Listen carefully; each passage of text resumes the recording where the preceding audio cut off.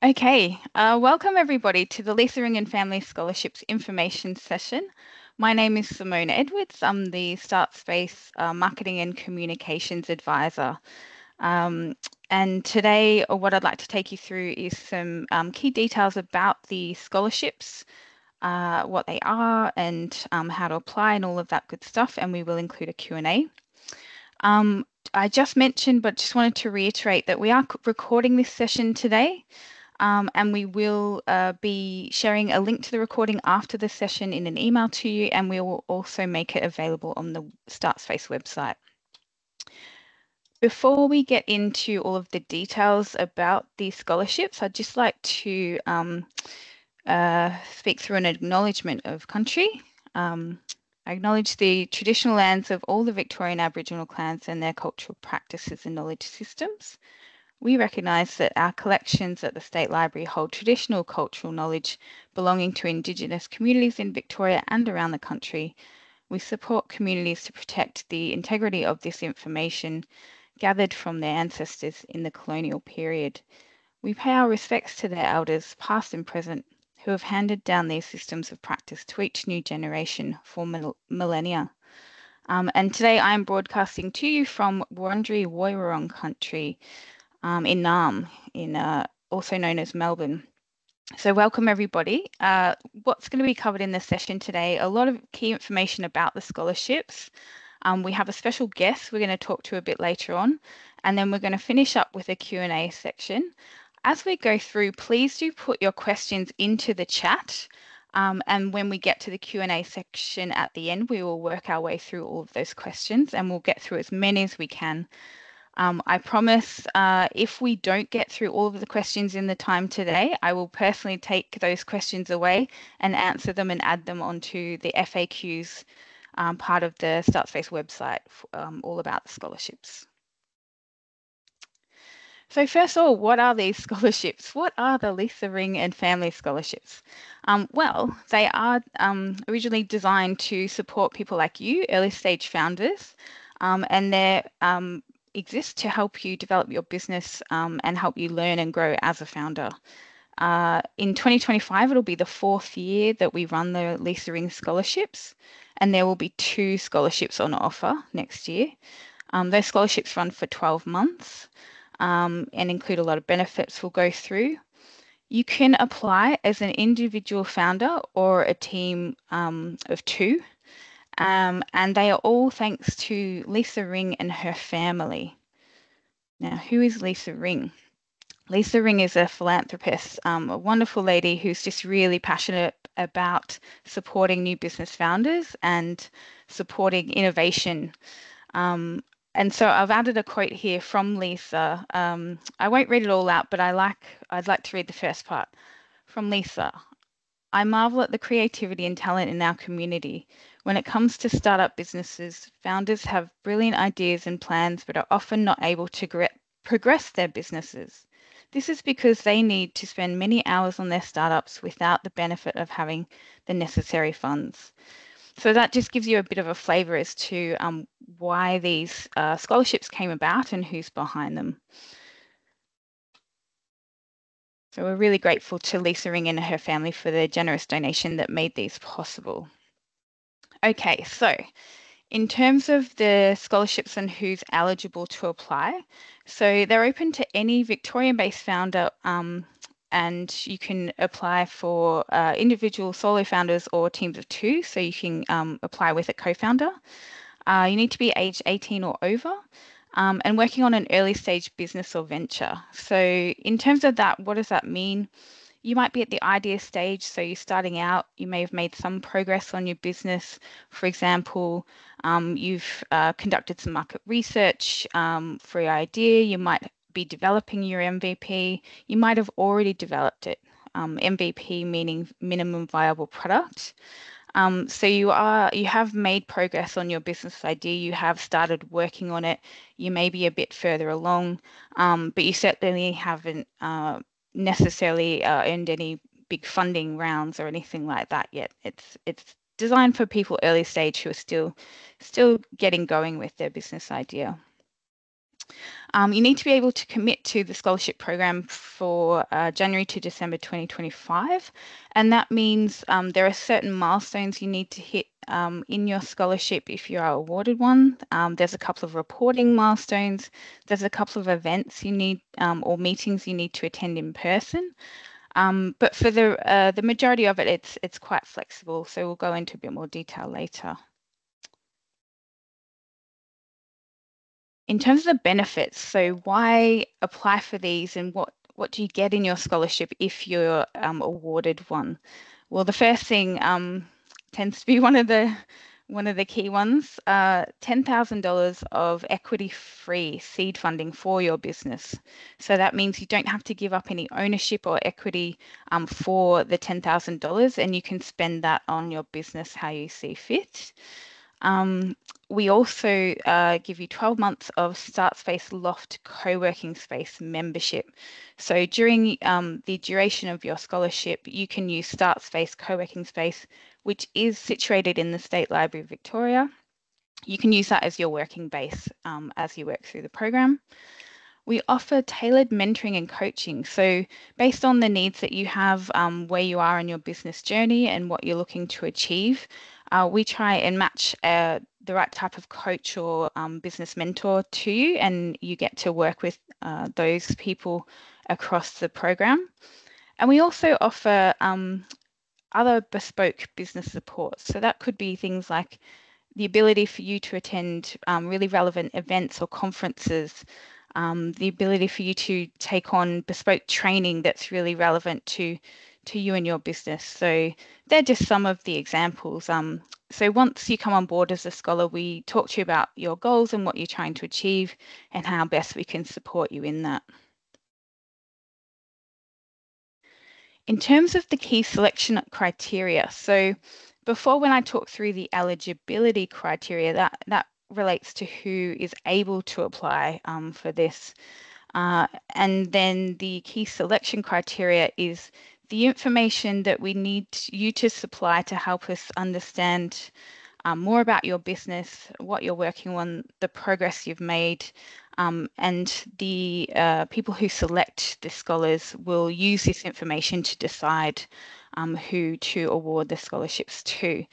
So when we're talking about the market and problem, this is all about like what is your business idea or your business model and how did you come up with it? What's this problem you're trying to solve and who's it for? Who are the market or who are your customers? In terms of the solution and the innovation, that's sort of getting into more why this solution is unique or what is the solution that you're providing and how is it useful to others or how is it meaningful? What's innovative about your solution? So including some information about that. In terms of the founder's strength and fit, so this is about you and your co-founder if you're applying with someone else. It's about how you're best placed to deliver this solution, whether it be a product or a service. It could be relating to the expertise that you have. It could be relating to your lived experience in knowing all about this problem because you've experienced yourself. So it's sort of helping to explain why this is something you're working on and why it's a really good fit for you. In terms of the scholarship impact, so this is where we're asking you to talk through how the benefits that you get from this scholarship when you're awarded it, how they're going to affect you, how they're going to impact you and your business, how you're going to use the funding to help reach your goals, how you're going to use the mentoring and the coaching, how you're going to use the co-working space or perhaps some of the other support that you might get through this scholarship, what would be most useful to you and how that's going to help you reach your goals. And then finally, the traction. So this is about explaining where you are in your journey right now. So what have you achieved so far? How long have you been working on it? And it's not about how long. It's more about being really clear about what goals you've set so far and what milestones you've hit along the way. So that's the traction piece. And then really importantly, how to apply. So first of all, head to the website and we've got the QR code there and we've included it in a few slides across this whole presentation. We really recommend you read the terms and conditions first. So have a look at the website landing page, head to the terms and conditions, and that just allows you to understand all of the eligibility and selection criteria that we've talked through, and then a few details about what's expected of you if you are awarded a scholarship. We then recommend you read the application form from start to finish. It's really helpful and we've designed it so that you can see all of the questions in one page. I know that can be a bit daunting filling out a long form. There are 22 questions, but the idea is that you know what you need to supply before you start putting together your application responses. And so then we recommend that you take away the questions out of the application form and draft all of your answers separately. And then when you're ready to apply, you can just copy and paste all your answers in and hit submit. One of the reasons we recommend that is because the form itself, you are unable to save your answers as you go and come back to them and edit them. So it's best to do that in a separate document and finalize everything before you're ready to apply. And finally, I cannot stress this enough. We are closing the applications next Sunday. So you've got just over a week left to apply.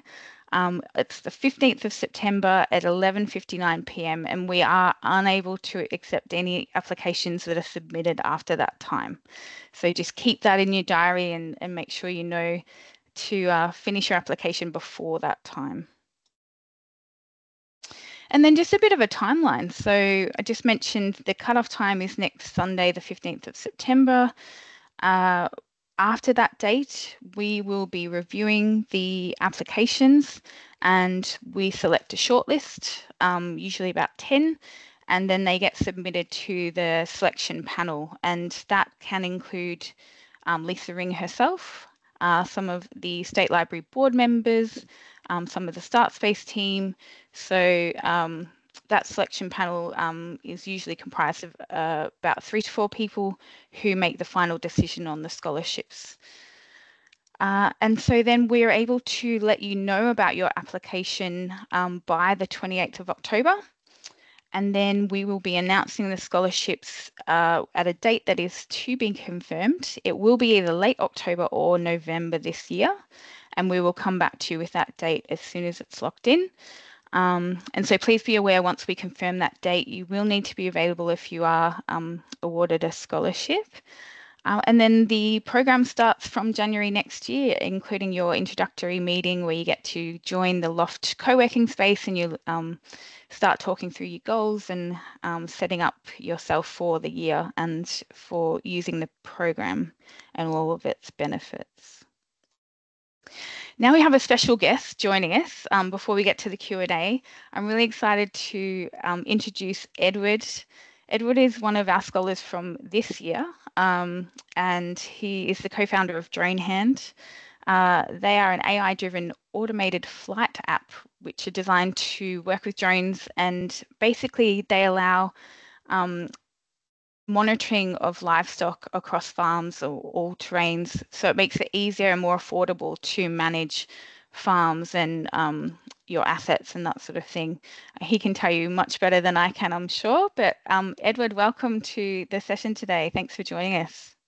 Hi, thanks for having me. Yeah, I'm the founder of DroneHand. As we were describing there, that it's autonomous livestock and property monitoring system using autonomous drones. And I was very, very fortunate to be awarded the Lisa Ring and Family Scholarship for 2024. The Lisa Ring and Family Scholarship came at a time which just absolutely turned things around for us. We were and still are an early stage startup, but we were getting to that point where we'd finished a pre-accelerator or two, started producing our prototypes and our proof of concepts. And it was what's called that the cliff, the accelerator cliff, where you're suddenly out in the world having to try and run your startup. To get that support of a cash injection, but then also to have the support of the whole StartSpace team, being able to use the loft space, the extra mentoring and services provided there, just came at such the right time where now we're 9 months into 2024, and I feel like I've come 10 years. We are well underway. We've got investors under our belt. We've got a huge list of customers on wait list. It's been a crazy time, and I really put a lot of that down to being awarded this scholarship, giving us that boost forward. Other thing to note is that I live outside of Melbourne. I live out in Gippsland in Eastern Victoria, and having the space of that loft space and start space there allowed me to have somewhere to go to hold meetings in town, to meet with other mentors or clients or potential investors, uh, and also to have a space where I could be surrounded by other founders rather than out here in the countryside by myself. So there are many reasons why this scholarship had really turned things around for us. That's fantastic, Edward. I was going to ask you what sort of what benefits were sort of the best for you in terms of the scholarship and what it offered. Clearly, the co-working space was one, but in terms of the mentoring and other support that you got, can you give us an example of how that really helped in these last 9 months, in terms of, evolving your business or even yourself as a co-founder?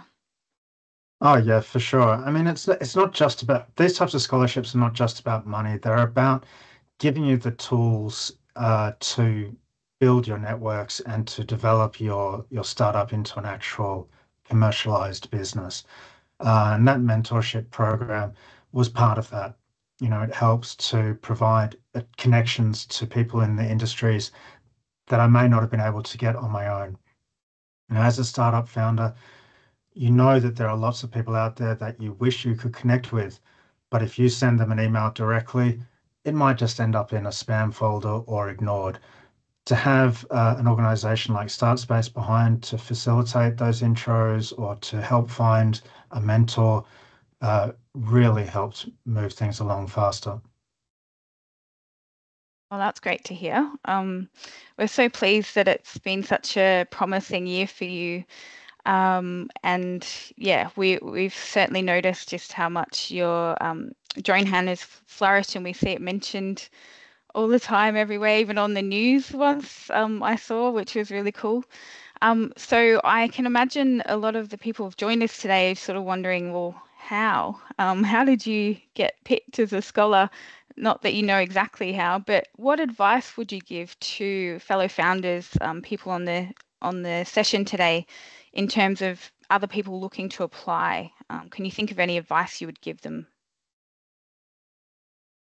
I think a lot of this comes down to being honest about who you are and what you are doing. It doesn't matter if you are super early stage or you've already got your MVP, whatever it is, just be honest. Say, this is what I'm trying to do. This is my passion. This is what I'm trying to change in the world, whether it's just creating a great business to give people more options or whether it's something in an impact area like climate or social. By honestly expressing the work you are doing and the drive you have for that work, I think will go a long way towards uh, achieving what you want to achieve with the scholarship. I know through my chats with Lisa Ring, she's amazing. But one thing for sure is that she really connects with people who have a passion. And it doesn't have to be in one particular area.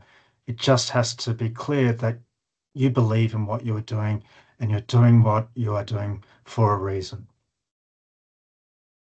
Yep, I second that. And that is really important and tricky to get across sometimes in an application form or what have you. But I think that's really good advice. Just making sure you find a way to articulate exactly what you're trying to do and how it's helpful. What problem are you solving, and how is it going to help other people?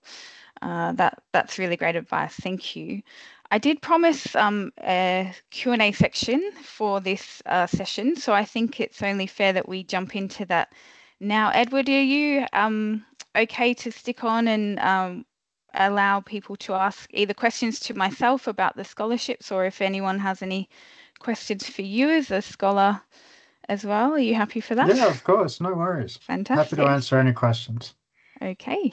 Well, if anybody does have questions, please do add them into the chat. And I promised at the start we would get through as many as we can in these next sort of 10 minutes. If there are any that we don't get to in time, I promise I will address all of the questions. We'll take them away and I'll answer them and add them to the FAQ site on the StartSpace website. And this session is being recorded, and we will send you all a link to the recording afterwards. It might not be till Monday. We'll have it live by Monday on the website. And you can always check out the StartSpace website to get all of the key information there as well. So I'm just keen to know, Shui, have we had any Hi, questions so Simone. far? Yes, we have two questions. I'll start with the first one. I think this is a question for you. Are we encouraged to submit a pitch video or slides in our application? Yeah, fantastic question. So in the application form, there are 22 questions. Question 19 is all about asking if you'd like to submit either a pitch deck via a PDF or a PowerPoint, or you can upload a video and attach the link to that. So if you decide to do that, it is optional. You do not have to do either of those things. It's up to you whether you think that will help you explain your business and what you're trying to achieve and your goals, etc., the best. You can also do that through the other questions that are asked throughout the application. So it is optional. If you do decide to submit either a presentation or a video, you need to keep the presentation to 10 slides, and you need to keep the video to 3 minutes. And when you supply the link to view those slides or that video within the application form, please do a test and make sure that somebody else, that they can be accessed by someone else and they're not just locked down for you to view. That's a really good tip. And you can use your incognito window or private browser mode to run that test. So yeah, but it's totally optional. Okay, great. Thanks. I hope this answers a question from Caroline. Second question from Runa. I think the first part for Edward, I think Edward addressed it in the text, but I'll read it out. So, hi Edward. Good to hear of your business. Are you playing in the IoT space as well? And then Edward answered as we are collaborating with several edge tech IoT companies. That's awesome. Is there anything you want to add, Edward, here? Yeah, I mean, we are software specifically drone related, but we are connected with several IoT ag tech companies now. It's amazing when you build these communities how much collaboration becomes part of what you are doing. So at the Internet of Things, IoT will be playing a big role in drone hand in the future. Great. Thanks. And the second part of the question comes from Bruna. I think for Simone, how much traction is required and how is traction worked out? And then what's the flexibility around the scholarship commitment? For example, if we work full-time and working on our startups outside of work hours, can we still apply for this scholarship? Yeah, both great and really important questions. So the first one about traction, it's sort of asking you to talk through the progress you've made so far. So it doesn't matter how much progress you've made. I think what's important to think about is articulating what goals you've set so far and what you've achieved, what milestones you've made it so far in however far along you are in your journey. So, for example, if you've had the idea and you've been conducting research to really understand whether the problem you're trying to solve is the right fit, or if there really is a need, or if there really are customers for what you're doing, for example, or if you've got further along and you're developing your MVP, wherever it is that you are on your journey, it's just really important to make it very clear what you set out to do and what you've achieved so far. And then on top of that, you can also include, what you're planning to do next. And as long as that's really clear, that will be really rich information for the selectors to read through and consider. In terms of the question about the flexibility of the program, so you do not have to be working full time on your startup, your business, in order to apply or be selected for this program. You do need to demonstrate that you have a level of dedication and commitment to it. So we understand that a lot of founders are working on part-time work, study, other things. There's lots of things going on in people's lives, and this business that you're developing might just be one. So I'd suggest it's not so important if you have other things that you're juggling with it. It's that you're able to demonstrate a level of commitment, on a weekly basis, and also that you're able to commit to some of the key criteria that's outlined in the terms and conditions.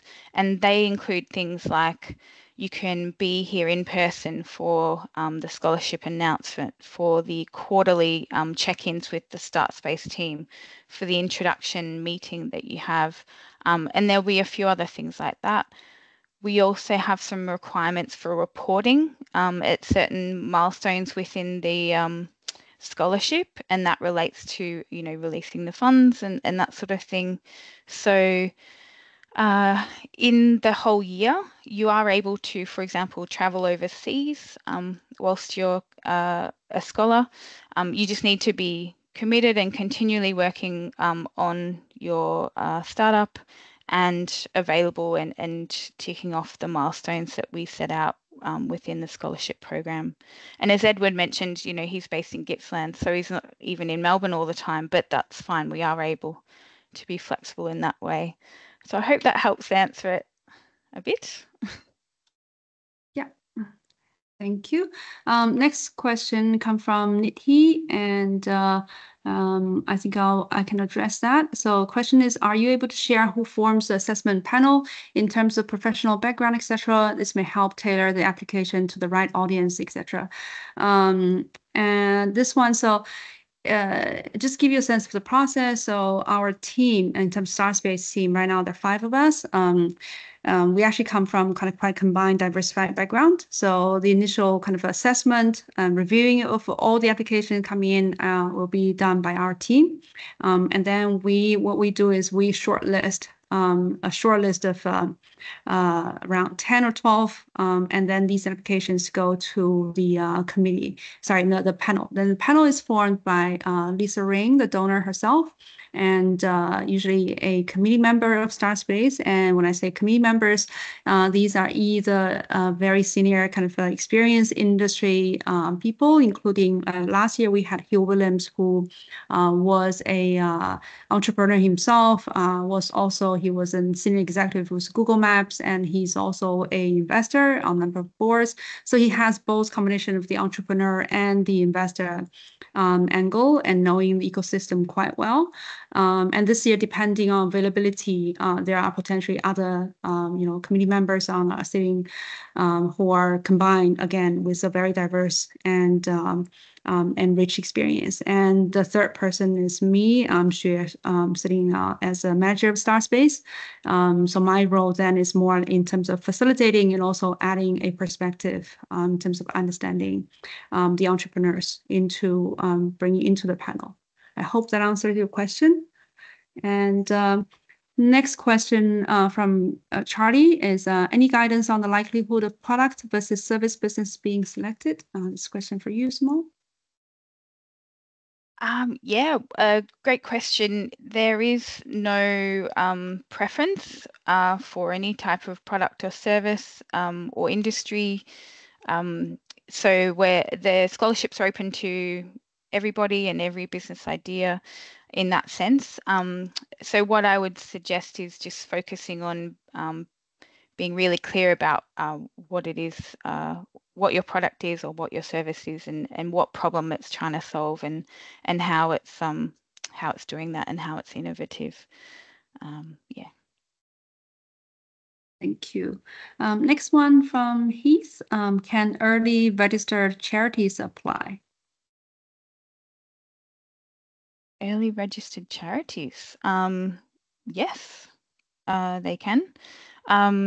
So the criteria for the early stage. So if you're a founder of this charity, we haven't specified if it's a business or yeah, we accept charities as well.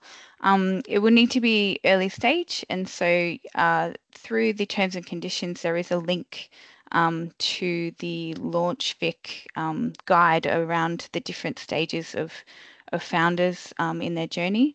And I note that a couple of people, including Stephen, has mentioned that the City of Melbourne Action Plan link is not working. I will fix that. But the LaunchVic one is there and can give you a bit more guidance on the criteria for meeting that early stage. But essentially, yes, you can apply. And I would like to add a point on that. So the Lisa Ring Scholarship is granted based on merit-based. So it doesn't matter which industry, what background you come from, and what type of businesses, and early stage is early stage is requirement. However, regarding charities, I do want to highlight that if the model is based on, I think government grant or relying on some kind of donations. I'm not sure that's in terms of like fitting our criteria as in business, because when we define business, you have you're providing a product service or in exchange for revenue. But however, there are these days of innovative, either social enterprise or charity, potentially they actually being innovative, creating some kind of sustainable in terms of business model, but then they use the proceeds coming from that for good, for purpose. So I think I would encourage you to think first in terms of what is actually a business model there before you apply. Thanks for that, Shui. I think we're pretty much out of time. So thank you everybody for your questions. We may not have got all of them. We've got quite a few. I will follow up and include any questions we've missed in the FAQs and add those to the website. So just to finish up, just a few key takeaways, just confirming a few details. So when you do go and get your application ready, please read all of the terms and conditions and then fill in the application form in terms of a draft first. So get a different document, draft all your answers, and some of the questions ask for 150 or 200 words. So just be mindful of the word limits where they are within the application. I mentioned before as one of the questions about the pitch video or slides, so they are optional. But if you would like to submit either or, you just need to make sure that there's 10 slides or less, or a video that's 3 minutes or less, and make sure that the links to those resources are accessible, that we can view them. And make sure you get your application in by the 15th of September, 11:59 p.m. And then you'll hear back from us about your application by the 28th of October. Thank you all so much for your time today, joining us on this session. We hope we answered some of your questions and gave you the confidence to apply. We really would recommend you all have a go and apply. It's a great experience just to get through the application, and so good luck to you all. If you have any further questions, you can email us at StartSpace and check out the website and all of the information we're sharing. And we will send you a link to the recording and the FAQs. So thank you for your time and have a great weekend, everybody. Thanks, everyone. And thanks, Edward. Also, thank you, Ed, for joining us today.